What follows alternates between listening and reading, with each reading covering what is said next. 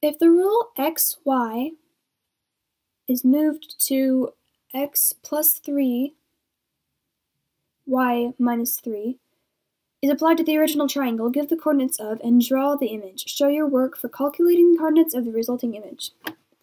So this is pretty simple, really.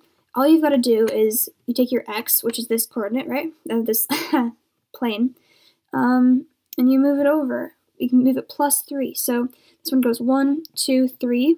So we're moving our b this time. And then we have to apply the y part to it. So right now it's at this line on the y coordinate, and we go minus 1, 2, 3.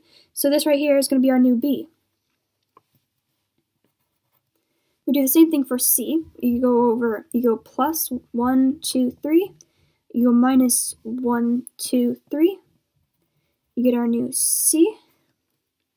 And then for a, plus 1, 2, 3. Make sure you're doing it on the x way, and you're doing plus, which means this way. And then minus, which means down, and it's a y, which means down this way, and it's a 3, so 1, 2, 3. So this shall be our new a. And then we get to draw our beautiful new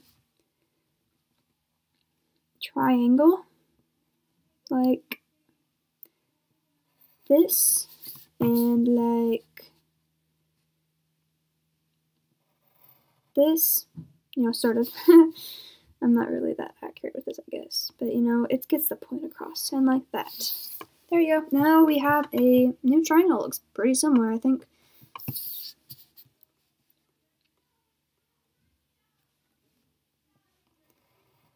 There, that's better.